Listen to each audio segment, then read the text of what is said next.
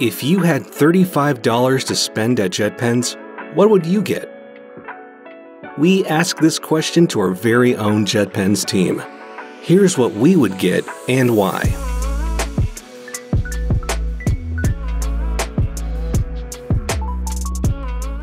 Remember to like and subscribe to our channel for more content like this. If you want to see a part 2, let us know in the comments below. Let's get started. Hi everyone, I'm Jen. I run the JetPens social media accounts. I like drawing and incorporating art in my journaling in my free time. If I had $35 to spend at JetPens, I'd focus on markers with unique colors or features that can work as sketching, coloring, or journaling supplies in one. First, I'd make sure to get the iconic two-way marker pens in retro colors. Although they can be used as highlighters, the fine tips are actually great for sketching. I like how subdued the colors are, and since they're markers, you can draw over your lines to darken them. If you want to color things in, just flip to the chisel tip side. I'd also get the Livework Twin Pen Vintage Pen Set, for similar reasons. Although these markers have a different color on each end, so you get 10 hues. The colors are soft but still vivid. Next, I'd add a pack of Zebra Kita glitter highlighters. I'm a sucker for anything sparkly, and these highlighters are super shimmery. They're perfect for adding a final touch to art pieces. Although I usually use markers or pens for art, I still want to be able to erase my sketch layer sometimes. The Pilot Color Eno Erasable Mechanical Pencil in soft blue is great for making base sketches that don't look too messy. For erasing, I'll make sure to get a Sakura Arch Foam Eraser 60. I like its compact size, and it erases cleanly without much pressure. I also use stickers and gel pens to decorate my journal. I love the gradient aesthetic of Livework stickers, and since the sheets alternate the gradient direction, you can get 2 colors of each letter. The stickers last for a while if you just use them to make headers. If I decide to write out headers, I'll want a glitter pen like the Pentel Hybrid Dual Metallic Gel Pen in violet and metallic blue. The Hybrid Dual Metallic has a broad 1.0mm tip, and it's pretty juicy, so you won't end up scratching at your paper trying to emulate broad strokes. Unlike some of my coworkers, I'm not good at brush lettering, so I just do faux calligraphy. I actually learned how to do faux calligraphy through one of our old guides, so check out our faux calligraphy basics video if you want to learn too.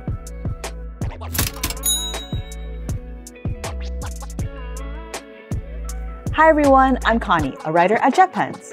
I'm a fountain pen enthusiast who loves journaling and sending snail mail. For my bundle, I picked things that I would use for letter writing. Let's start with the writing instrument first. I went with the Preppy because it's affordable and easy to use. It comes with a cartridge, but you can upgrade it with a converter later if you want to try and use bottled inks. Tomoe River paper is my favorite paper to use with fountain pens, so of course I had to add a pack. It's super smooth and ink resistant. Depending on how much you mind show through, you can use the other side of the sheet too.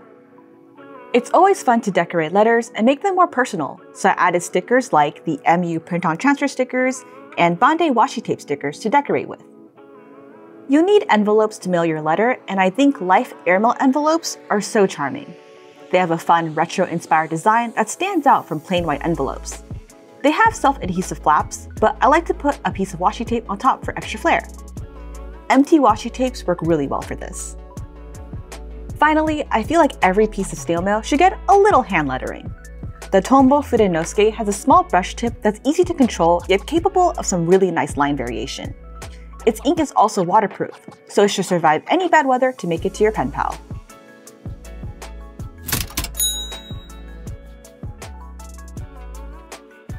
Hey everyone, I'm Stephanie. I'm also a fountain pen enthusiast, and for my bundle, I chose items for journaling. Since Connie recommended the Platinum Preppy, I decided to go with the Pilot Petite 1, which is a pocketable mini fountain pen that, when posted, is comfortable to hold in the hand. It comes with a cartridge, but I like having the option of using any fountain pen ink after it's used up, so I included the JetPens ink syringe and Urban's Verdigris ink. I love inks where you can't quite place what exact color it is, and Verdigris fits the bill as a greenish, grayish, tealish shade. Check out our guide on how to refill an ink cartridge with a syringe if you'd like to learn more on how to do that. For the journal itself, I went with the Grid Midori MD Notebook Light pack of 3. I'm someone who keeps different notebooks for different reasons, so I would dedicate the first notebook for daily journaling, the second for brush lettering and penmanship practice, and the third as a catch-all for any doodling or creative inspiration that strikes.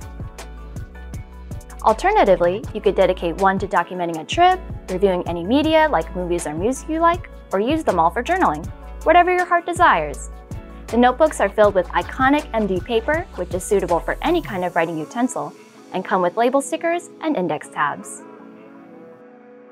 Of course, I had to have some items for decorating pages. First up is the Marks Maste writable washi tape. I'm a fan of anything that's Japanese cafe themed. Anytime I see stationery with melon soda on it, I feel compelled to have it. You can imagine how hard it's been for me with the releases of the 2023 Hobonichi Weeks Cafe and Traveler's Company Traveler's Notebook Accessories. And by the way, this is mine. These washi tapes are perforated, so there's no need to get out a ruler or scissors to get a clean cut. I added in the Uni Pin Pen for writing titles on the washi tape, but also for drawing. I like the look of sketches done first with fountain pen ink and black line work over top, and the pin pen provides an excellent saturated line. Finally, I added some writing instruments that would provide some flair.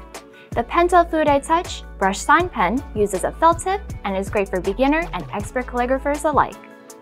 For a little glitz, I finished this bundle off with a Pentel Hybrid Dual Metallic Gel Pen. This line has unique ink and metallic sparkle color combos that pop off the page. I love how they write so smoothly. It makes me want to cover the whole page in shimmery goodness.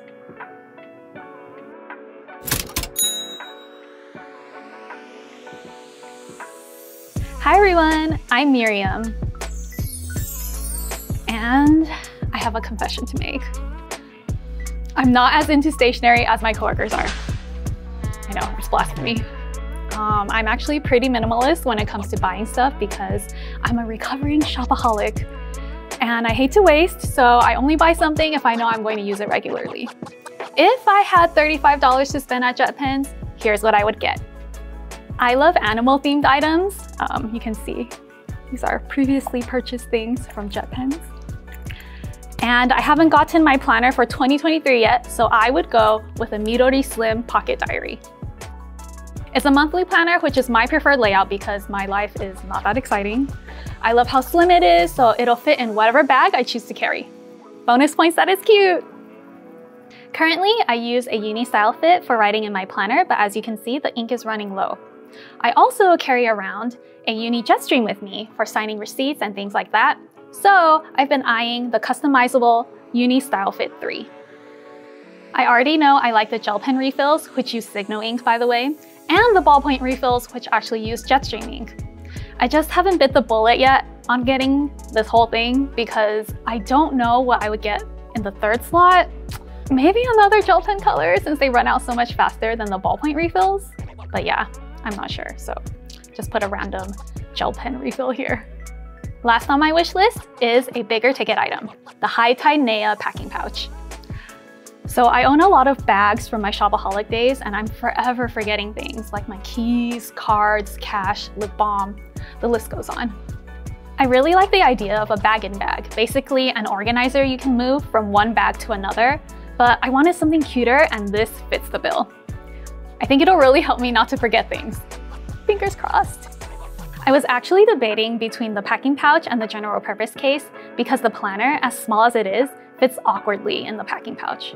However, my essentials like my keys, makeup, mini scissors are too bulky to fit in a flatter pouch, so this fits better for my needs.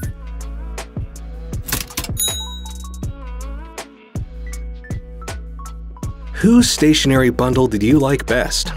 What would you buy instead? Tell us in the comments. All the products are linked below in the description and at jetpens.com.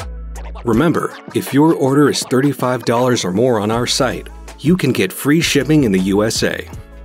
If you're just short of $35, we have a hit-free shipping collection of small items to help you hit the mark. Thanks for watching.